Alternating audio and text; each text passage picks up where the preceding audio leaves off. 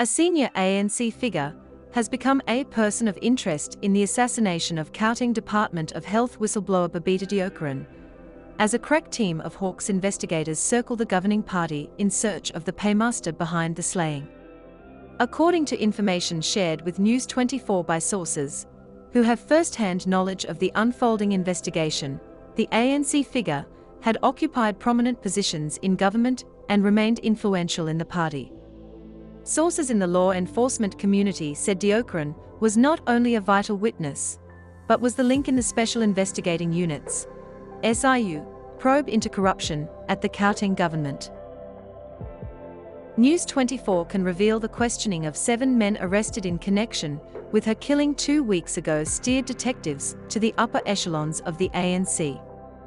2 sources closed the investigation, one within the police and the other in the Hawks, said the alleged hitmen had identified the ANC figure who allegedly ordered the murder. One police source said, the suspects had been to see a traditional healer in KwaZulu-Natal before they came to Johannesburg for the hit, so they could be protected from harm. They were supposed to leave on the same day, but they stuck around and were arrested. We think they had not been paid their fee yet. On Thursday, while addressing the media in Phoenix, Police Minister Becky Cayley revealed 2 others have since been arrested. But interestingly, it looks like they have been arrested with a lot of cash in their cars. The story was that it was an expensive exercise, where people were getting a lot of money each to pull the mission of killing Babita, he said. The 53-year-old civil servant was shot and wounded outside her home in Modio, Johannesburg, moments after dropping her child at school. Her car was peppered with gunfire as she nosed it towards her driveway. She died later in hospital.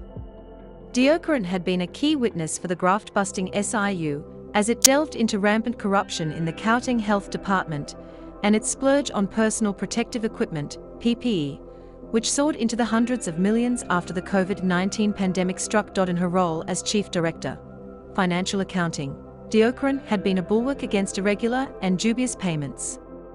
Beyond this, and owing to her position, she was also in control of the evidentiary paper trail left by those who preyed on public funds, as she controlled the balance sheets, making her an invaluable asset to the SI.